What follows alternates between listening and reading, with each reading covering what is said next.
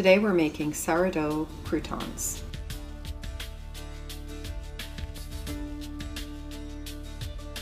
Coat your croutons well with oil.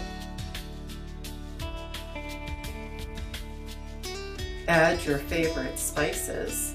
Mine happen to be rosemary and sage, garlic onion powder, and then finish with salt.